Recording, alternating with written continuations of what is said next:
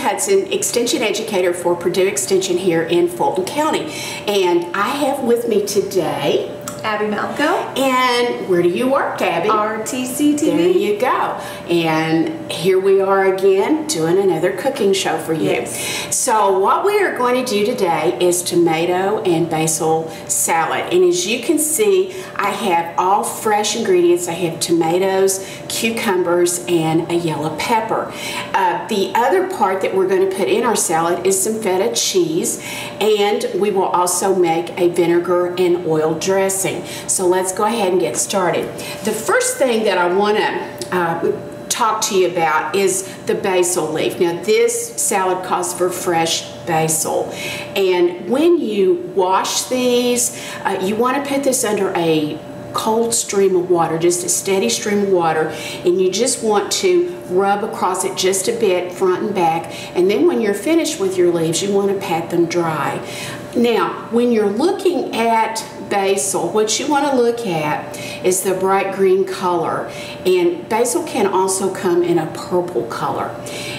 The deeper the green or purple as that goes, usually the more fresh it is. Okay. And it will last longer, of course, when you have to keep it. Now, when you keep this in your refrigerator, what you can do is just put this in a damp paper towel and just kind of roll it loosely and put it in a bag and put that in your refrigerator. It'll keep for maybe a week. Okay, so these leaves have to be individually washed. You can't throw it in a colander and smush them up? And the other thing is they bruise easily, so you do have to be careful with them. Now, the other thing that I want to mention, when you smell basil, you'll smell that strong flavor, and it's a mint flavor. Yes. Now, another term for this is St. Joseph's wort.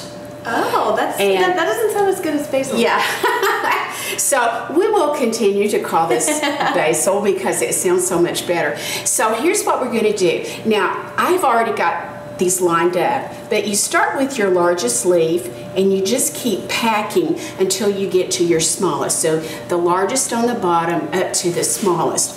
Then what you want to do, and I'm going to flip these just a little bit, you want to make sure that your stems are off, because sometimes the stems may have a little stronger flavor.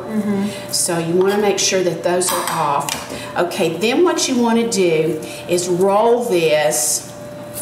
You want to roll it lengthwise, just like that. Okay. Okay, take your knife and kind of put the edge of it down and go through it. Okay. And this is going to create somewhat of a ribbon.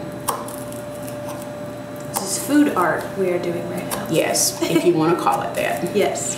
So these are about 1/4 inch. I can smell that as soon as you cut it. As soon as you cut into it. Now, look at this, and I've got some in this other little container here.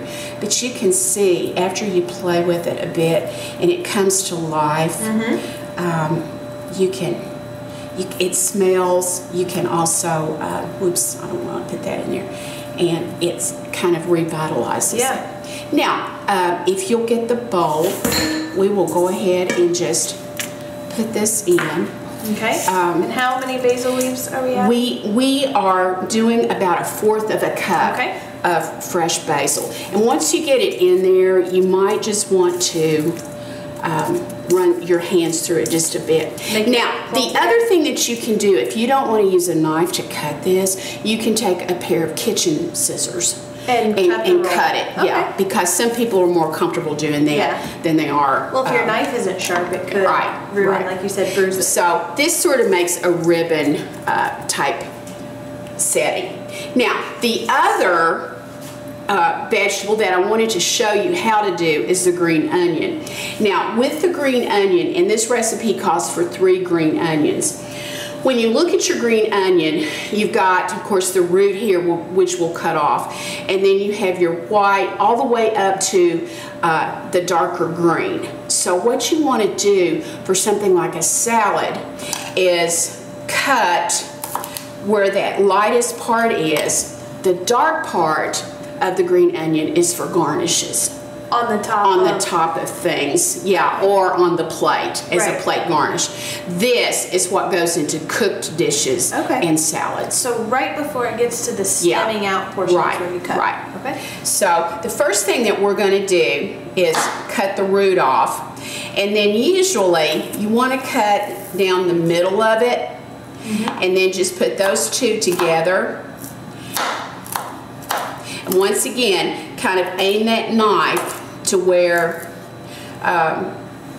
hey, babe, I tell you what, take this knife, don't kill yourself. Right, yeah, that's kind of a large knife. And just scoop it and go ahead and put it in the bowl. Big bowl? Yeah, okay. And I'll cut these others. I'll use this as my shovel knife. Yeah, it's kind of like that. So once again, get to about your lightest, where it starts getting into the deeper green is where you want to cut. Yeah, I was curious as to how people got the shape of their onion. I see that you cut it down the center. Yeah. And that's how you get those nice sized onions. And now I did wash these, so I just cut it down the center and as you get towards the green, does it get a little softer? It gets a little softer. Okay, let me get this one. Now, when you're doing this, just make sure that you watch where your fingers are.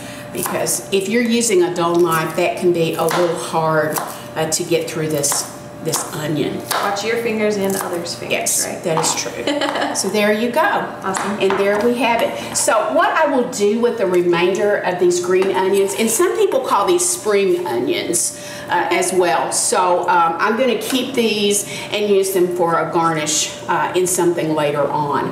Now, the other thing that I want to do here, I want to show you my tomatoes. These are grape tomatoes, and they are cut. You can see them here. They are cut in halves. And to be honest, I washed these, and if you'll notice, I didn't even bother to take the ends off of them because that's so incidental that I don't think there will be any problem there. Right. So there is 2 cups of tomatoes here, so Abby, go ahead and put those in. Okay. Then we've got 1 large cucumber. And what they want you to do here is to chop these. And I took the peel off. Now, I do want to say this. You can leave that peel on, especially if these cucumbers are homemade. Now, the ones in the store will have that. It's kind of like a greasy feel on them when you buy them, and that's just to basically protect them. Okay, and you want that removed. Yeah, and that's what was on these. Okay. So I went ahead and peeled them because sometimes that little coating on there makes them somewhat, I don't know, difficult to eat. Yes. Or you wonder if what you're eating with the cucumber, so that's not a good thing. Yes. So I went ahead and peeled them, and then the recipe said to chop, so I did that, and that's what we have there. Now, the other ingredient that goes in here is 1 small yellow bell pepper. Now, let me say this about the bell peppers. One thing that you've got going here, and you'll see this when you look at this, you have a mixture of green and red so far. Yeah.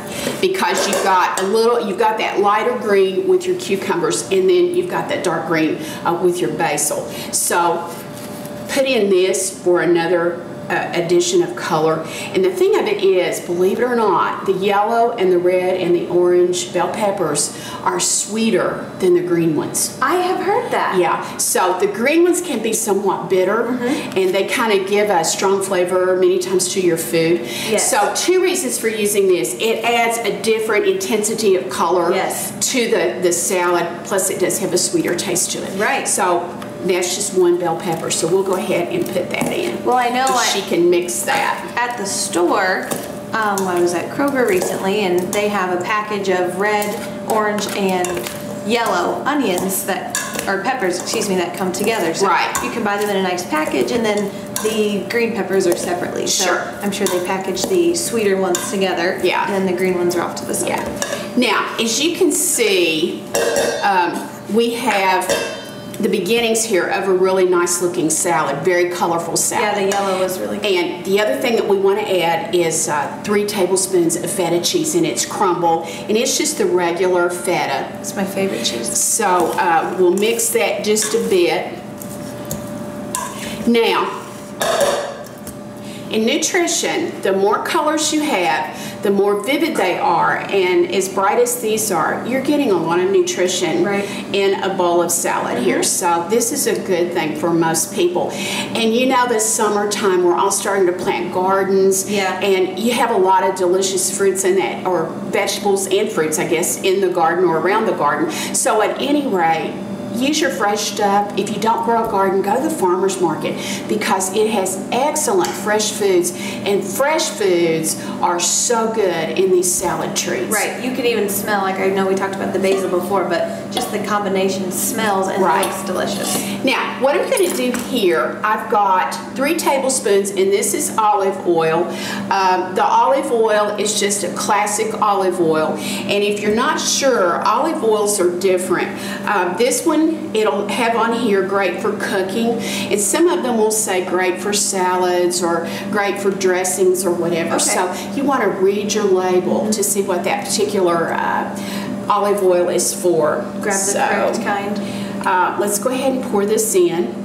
Now, my recipe, and this is 3 tablespoons of olive oil, my recipe also calls for 2 tablespoons of balsamic vinegar. So that's what I have here. I'm going to pour that in, and I'm going to take my whisk and whisk over this. Now, another thing that you can do is, you can see this balsamic vinegar is a very dark color. They also make a white balsamic vinegar, or you could just use white vinegar. Okay. And that'll make it clear, and it won't basically change the color Make it darker. of your salad. And some people are scared of darker colored, if, you know, if it's Yeah. not ranch or something that they're used to, they may be a little leery to dark basil. Right. So, you know, use what you want. What the recipe will tell you to do is to pour this over. And most people, majority of people, I think, like the vinegar and oil dressing. So you can just lightly toss. And then, Abby, if you would give me One serving. those, yeah. Now, you don't want to just beat this thing to death, because it will bruise the vegetables in here, Right. and it'll, you know, maybe ruin, they'll look bad. Yeah, probably won't Then taste they so won't much. look as appetizing. Right. So, here we go. Yay. And you want to get me another one? Yes. Yeah. Come alive here, Abby. I know, I was thinking about how I was going to taste test it and couldn't find a spoon, so I was being a tad bit selfish. Okay, And well, forgot the other okay. serving.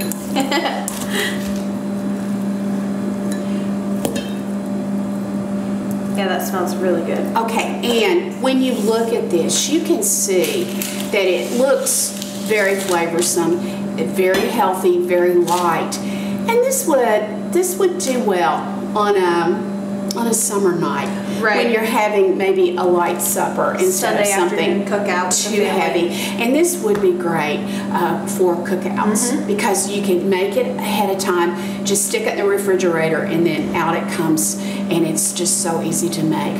Once again, if you have questions about this recipe or any of the other things that we've done here on RTC, just give me a call.